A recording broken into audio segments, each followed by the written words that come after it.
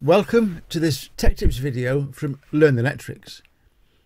Calculating cable resistances is an essential part of the electrician's job, whether you are designing large factories or just adding a circuit to a domestic property. But how do we work the calculations backwards? If we know the resistances, how do we calculate the lengths? First, we need to know the main factors that affect a conductor's resistance. We are dealing only with copper cables here, and we are assuming room temperature for our calculations. This drawing shows what effect changing the size or cross-sectional area of a conductor will have on the resistance, and also what happens if you change the length of the cables. Making the size or CSA bigger will reduce the resistance, since there is a bigger area of copper for the electrons to travel through. The opposite is to make the conductor smaller, reduce the CSA. Now the copper pathway is narrower and it is more difficult for electrons to pass. This will increase the resistance. For the length of the cables, we can make them shorter. Because the electrons do not have to travel as far, the resistance decreases. But if we make the pathway longer, increase the length, the electrons have further to travel and the resistance will increase.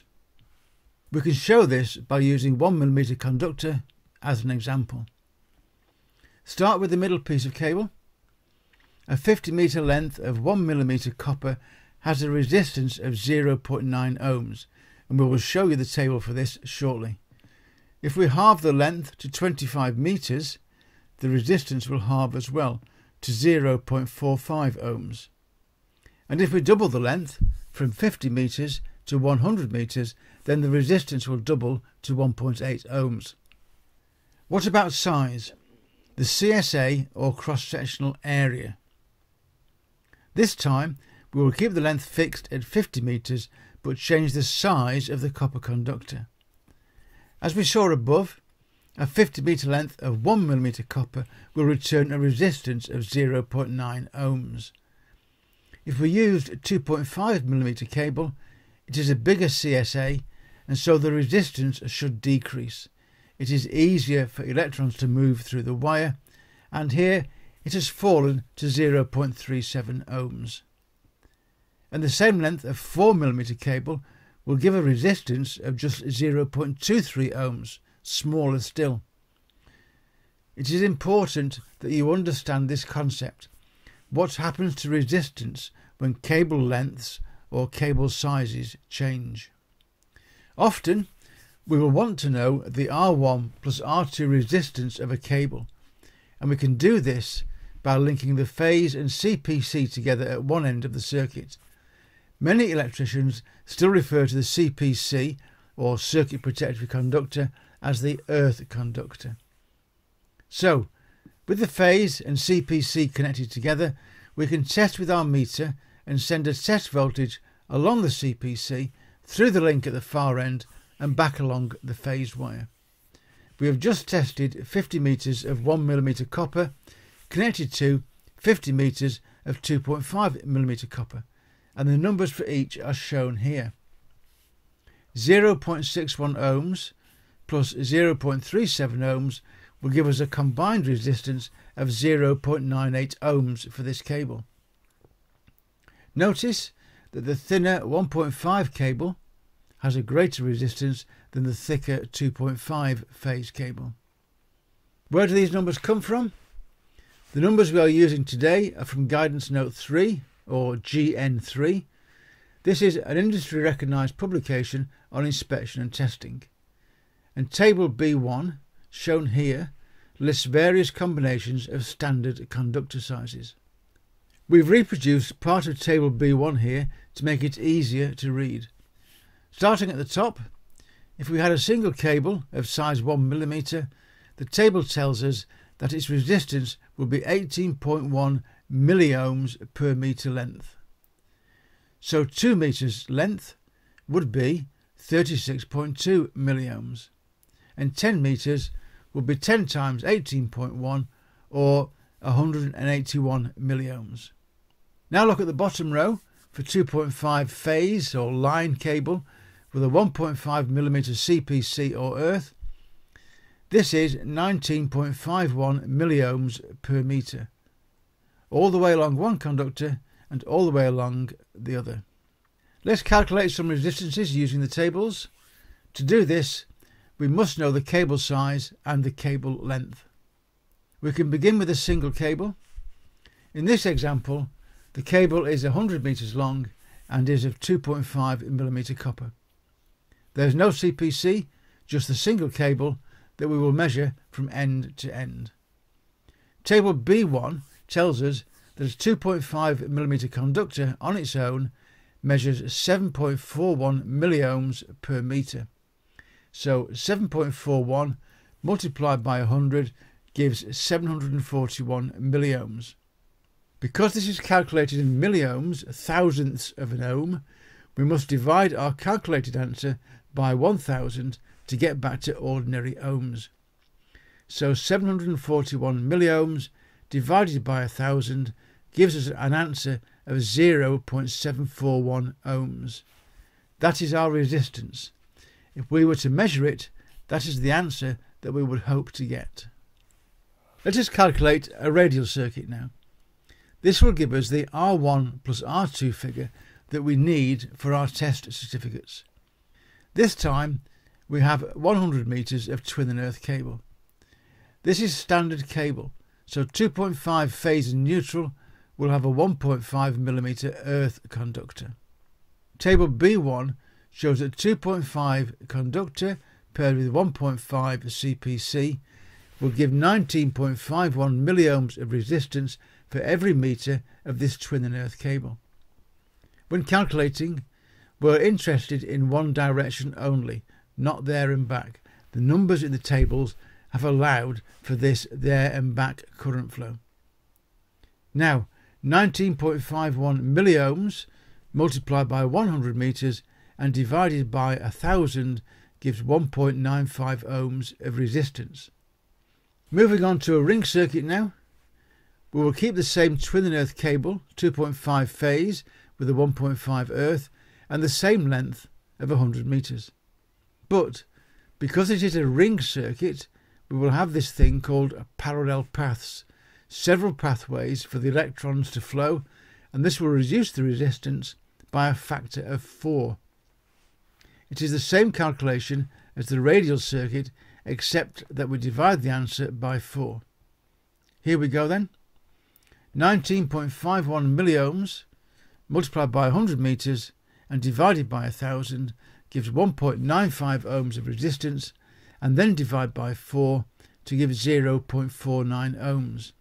This 0.49 ohms is the R1+R2 for a ring circuit.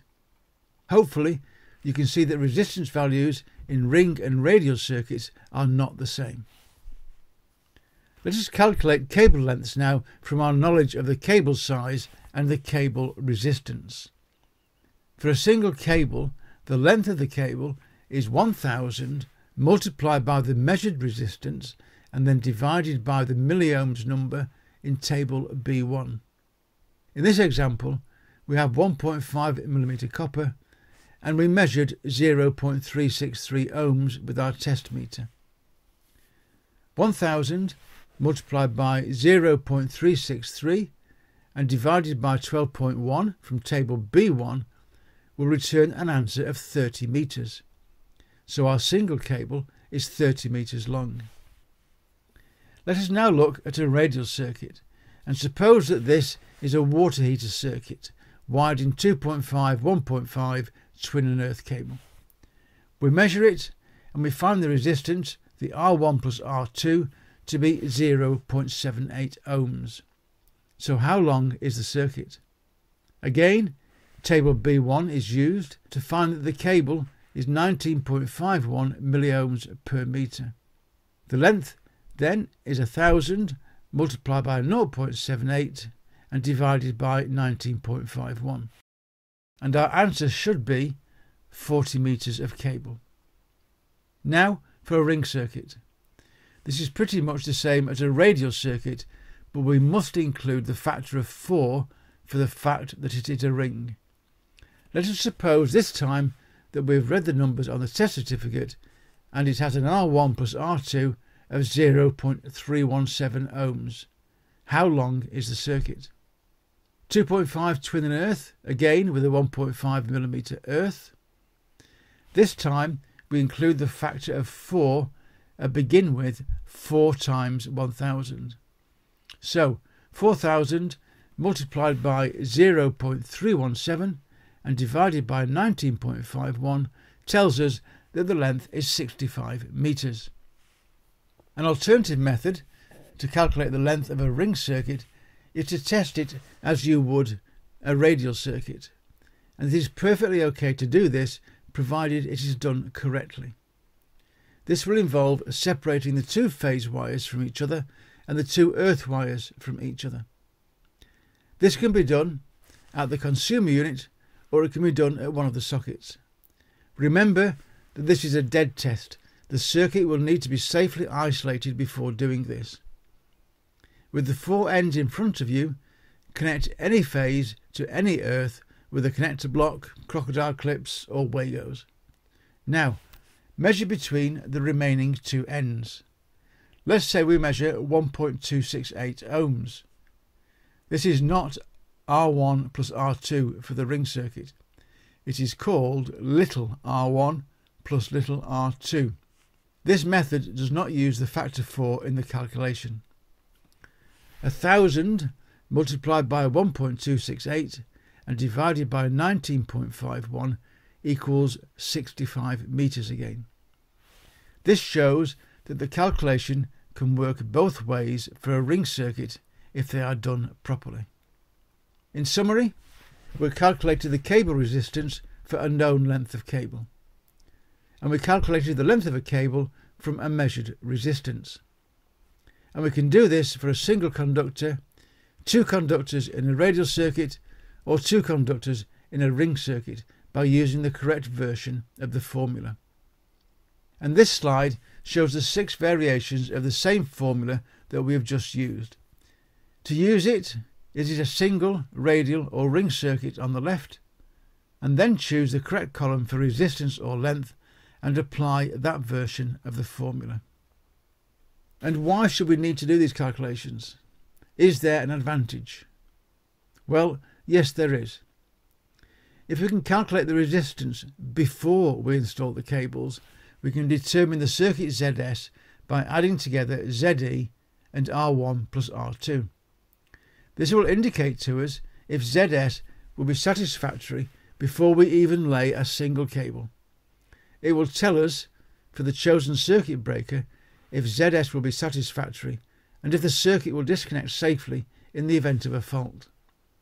It answers the question, is the circuit satisfactory or should we redesign? Imagine installing a cable at a property only to find that ZS is too high and now we have to remove all that cable, go to the wholesalers and buy a new cable and reinstall that. You may even have to replaster walls, dismantle cupboards, lift loft insulation, etc. And if we know the maximum length that a circuit can be without exceeding the approved ZS values, we can plan and design a circuit correctly.